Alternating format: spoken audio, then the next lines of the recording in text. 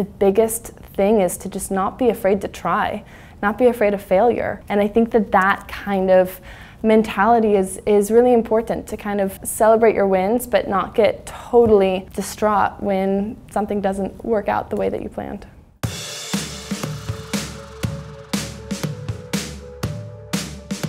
Kode With Klossy is an organization I started to help girls have access to computer science education.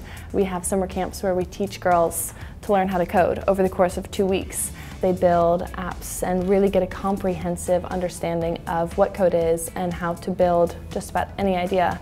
We're working on building out year-round curriculum and teacher training and really expanding the work that we do. Growing up, I loved science, but I never had computer science, coding, engineering classes, and it wasn't until I went years later to go take a boot camp and learn basics and how to code, and I really realized how valuable that skill set is. Even just that understanding of how technology works is super valuable, and that's why I think it's so important for girls, boys, everyone to have access to this learning earlier, because it really can just open up the way that you can problem solve using this technical framework of thinking.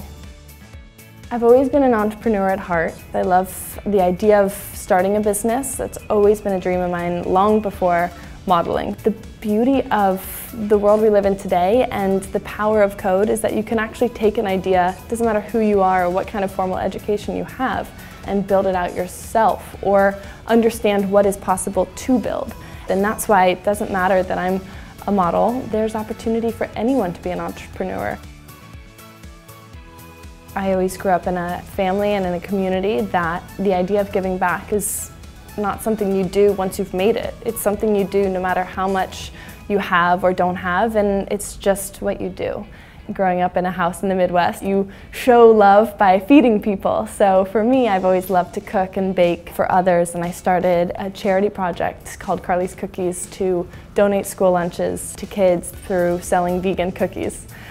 Totally crazy idea, but it combined all my passions, and it was a way that I could actually make a meaningful impact by doing what I love. And I think that that is when you're most successful and fulfilled, when you tick both those boxes, when you do what you love and lead from that place first and foremost, and whatever you're trying to accomplish. I think that comes naturally when it's from a place of just passion, because you have to work long days and long nights, and if you're not enjoying what you're doing, then it's probably not a recipe for success.